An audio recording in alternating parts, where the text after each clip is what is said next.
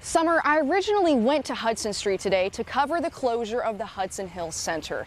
I was about to interview a man about the center when neighbors approached me with some pretty disturbing information.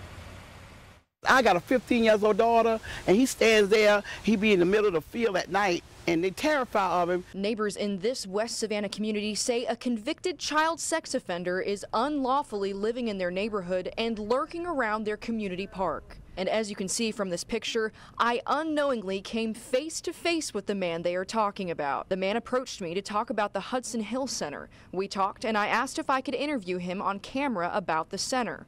He said yes and walked back to a home across the street to change his shirt. So when I see them talking to you, that's when I say I'm going to wait and let you know what's going on. While the man was in the home, multiple women approached me and told me who he was. They say his name is James Stiles. According to the Chatham County Sex Offender Registry list, Stiles is a registered sex offender with a Bloomingdale address. Neighbors say he has not been living at that Bloomingdale address. They say he's been living here on Hudson Street. Yes, he goes through the back all the time. You see him come through the back.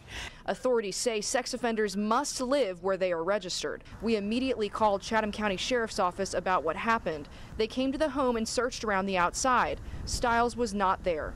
Authorities asked neighbors to let them know when they see Stiles again. Neighbors are fed up. Something needs to be done about not being mean and nasty, but it's the safety of the kids. And the woman I talked with says Stiles talks to their kids. She said he's crazy. He came and said, hey, I want to get up an organization for girls, for kids.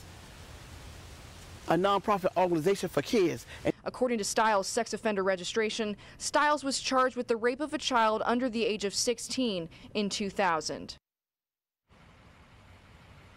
Authorities say they are investigating all that happened today and won't comment on anything. But coming up in the second half hour, I'll let you know just how many sex offenders are here in Chatham County, along with information on how you can find out if a sex offender is in your neighborhood. Reporting live here at the Chatham County Sheriff's Office, Caitlyn Penter, Fox 28 News at 10. All right, Caitlyn, thank you so much. Now, a registered